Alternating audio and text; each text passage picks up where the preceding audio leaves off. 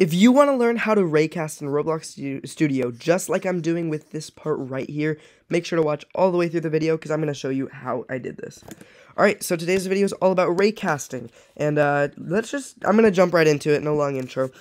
So what is raycasting first off? Raycasting is a way to, basically, you can think about it as casting an invisible line, okay? So you're kind of shooting out an invisible line from somewhere, and you can check to see if anything touched that line. So what we're going to go ahead and do to visualize this is exactly what I did in this. We're going to create kind of like a turret sort of thing. So you can actually look for a turret model if you want. And I don't know that I'm going to do this right now. You can if you want, just make sure there are no scripts and stuff like that. But for now, I'm just going to go ahead and create this, like, my own sort of turret, I guess. That'll do. It's obviously not a real turret, but I'm going to drag it up a little bit, like I had in the example, and I'm going to go ahead and do one more thing. I want to change the surface of this. I want to change this surface because I want to see exactly which face is forward. As you can see here, I have this little hinge, and that's just a way for us to know what our forward face is, so that's going to make sense in a second. Let's go ahead and name this turret part, okay?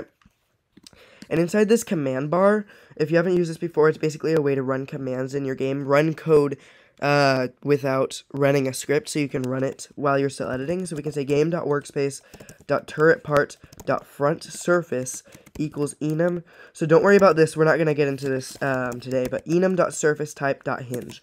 So that's basically just going to make sure that there's a hinge on the front surface, okay? The front of the part is now going to have this hinge thing. So now we can see which way this part is facing. It's facing this direction, okay?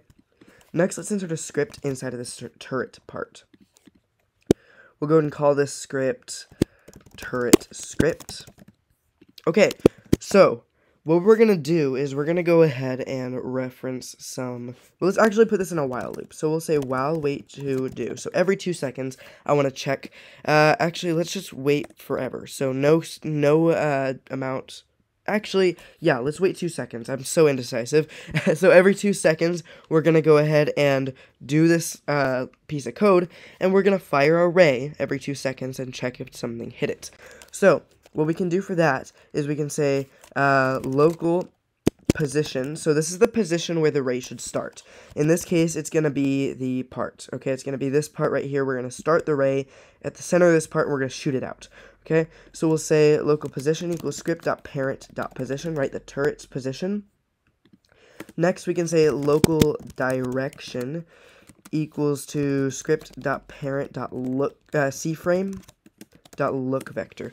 So if you're new to CFrame, basically this is just saying, okay, the direction variable, we're storing the look vector in it, which is basically just the direction the part is facing. That's why I added this hinge here, so we know which way it's facing, and it's this way. So we have this new vector that's showing us which way it's pointing, okay? If that makes sense. Hopefully it does.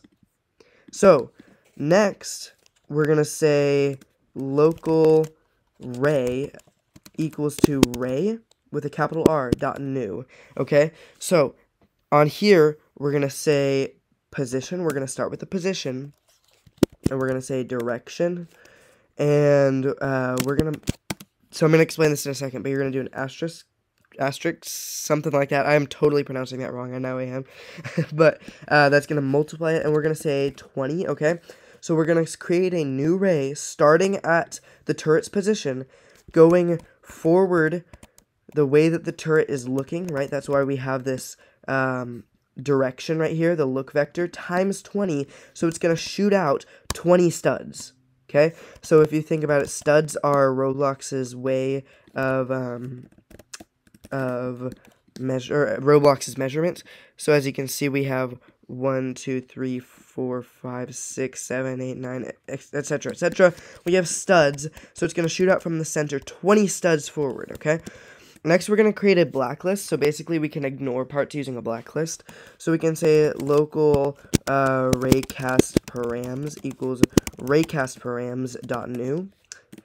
And we'll go ahead, actually we'll say rc params, so that we don't get confused with this right here. And we can say rc params dot filter type equals enum.filter type .raycast filter type .blacklist. So basically this is saying, okay, we're going to filter out anything in these RAYCAST params using a blacklist, and that just means we're going to ignore anything that we tell it to ignore. And now it's time, actually above that, we're going to tell it what we do want to ignore. So rc params so it's raycast params filter descendants instances equals, and then we're going to create a table. Okay, so we're going to go ahead and ignore script.parent. We're going to ignore the turret, okay? You could also ignore a whole model, I believe, so you could say, let's go ahead and put this inside of a model. This is my old one, and we'll call it turret model, okay? So we can ignore that as well, so we'll add a comma, and we'll say workspace.turret model. Okay, so we can ignore all that we want, okay? And one other thing I like to do is say rc params.water, ignore water, that's what it is. Ignore water equals true. That way it just ignores any water. You could set that to false, and if you had terrain water, it would just go straight through that. Or it would not go straight through that, but in this case, I want it to go straight through water. It doesn't really matter because we don't have water right now, but that's a helpful thing to have. So, now we can, down here where we have our array, we're going to add in those params. So we can add a comma after the direction and times 20. So where we're shooting out, let's add one more comma, and we're going to see rc params. Those are our parameters, and those are our parameters so that we know what to ignore and all that stuff. Okay, that was totally my bad. I just checked my notes. It's been a little while since I raycasted. So what we're actually going to do is say workspace::raycast. Okay, that's what you want to do. You want to say local ray equals workspace::raycast with the position, the direction, all these, okay? So ray.new is not what we want. We want to say workspace::raycast, so we're starting array inside of the workspace, if that makes sense. So make sure you have that there instead. Next, we can say if ray, then, so we know we've actually hit something.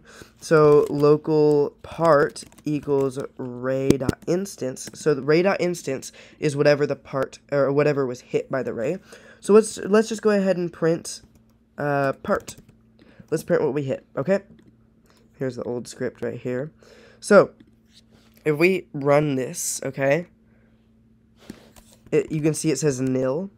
That means we haven't hit anything. Nil is just saying no, okay? So there's nothing, we haven't hit anything. But if I walk over here, you'll notice that we have left upper leg, okay? So it's kind of weird with parts on a character because they move around all the time. But as you can see, we have right upper leg, we have all this stuff right here, okay? So we're printing what we hit. Something I want to do is I want to go ahead and run this so that I can see if this worked and it's ignoring this model right here. So let's go ahead and move it up and over, and if we drag this forward, we should still see nil. Yep, so because we included this model on the blacklist, it's not registering it as something that it's just shooting the ray right through it, basically, okay? So that is working, okay? Now, we probably don't want to keep printing this every 2 seconds, but we can say if part.parent, actually, we'll just say if part then. So if there's a part, then we'll say if part.parent, find first child humanoid. So if we find a humanoid inside of the part's parent, so like if there was a player in front of them, we would check to see if there's a humanoid inside of them. That's how we know that they're a character. So we can say part.parent.humanoid.health minus equals 10. Whoops, not minus equals 10. So we're gonna do 10 damage every time a player walks in front of our array. So that is actually it. We see it's nil. If we walk in front of it, you can see, yeah, it's hitting me, and I'm doing damage. If we walk a little further, you can see it's nil now, and that's because we're too far. We're more than 20 studs away from the center of the part. But if we walk a little bit closer, you can see it's starting to do damage again.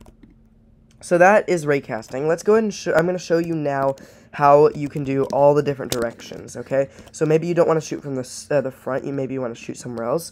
So up here where we say look vector, let's go ahead and start by shooting from the back. The way you do that, there's no back vector or anything like that. So the way you do this is by saying negative script.parent.cframe.look vector. So if you add a minus there, it basically says the opposite direction. So what's opposite from forward? Backward.